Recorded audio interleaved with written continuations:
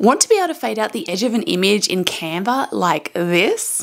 The old way of doing this using blur images and shadows and things like that was a little bit dodgy and a little bit messy. You couldn't make it transparent and it was a little bit ad hoc. It was just a bit of a mess. But there is now a much better, easier and more professional way to do this that also lets you make it transparent, which is going to give you so many more options. I know this is something a lot of you want to know how to do because in the past when I posted the old way of doing it, it was always quite popular and had a lot of interest. So I know that you're going to want to see this much better way of doing it now. This new technique allows you to both add fade to the edge of an image as well as all around it.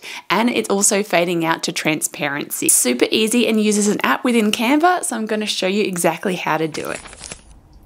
Alright, so I have grabbed some images and text here just to show you why you might want to do this, but you may have different reasons for wanting to do this as well, but I just want to show you in situation so to help it sort of make sense about how this works and what to do.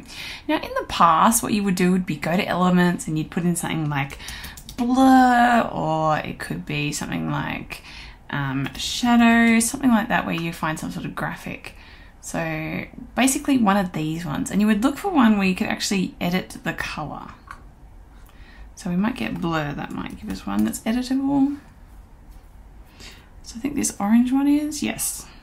So you'd find something like this is what you would do, and then you'd want to match it to your background color, and then you put it down the bottom, and you have to basically over and over repeat, make this to do it. So it's a bit, you know, messy and didn't work.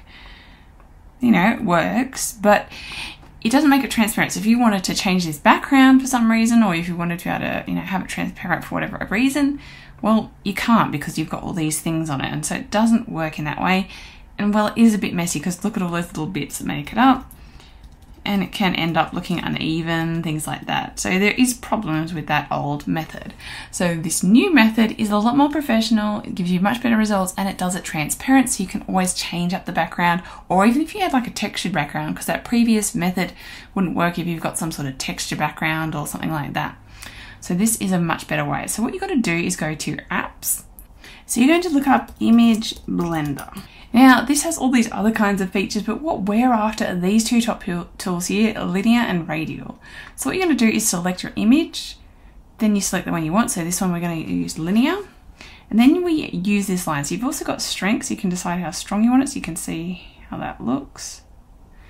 Then we use this line to position it.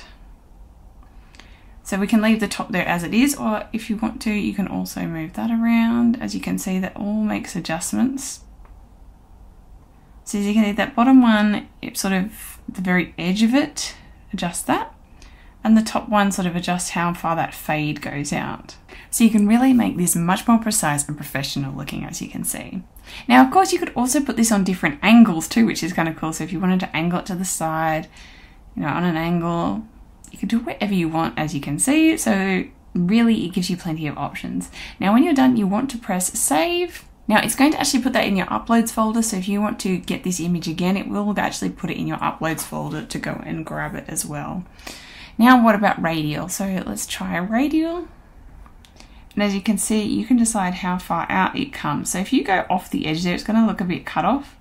So you generally would want to keep it within that boundary line of that purple line. And again, you can adjust the strength of it too. So if you just want it just soft, just a tiny bit around the edge, or really softening going in, you can adjust all those. Now with the previous method, the old way of doing things, you couldn't do this at all. So the fact you can do radial now is really cool. And again, you just want to save it. So there you go. And as you can see, it is a really cool effect. And there's probably like plenty of different ways you may use this and can use it.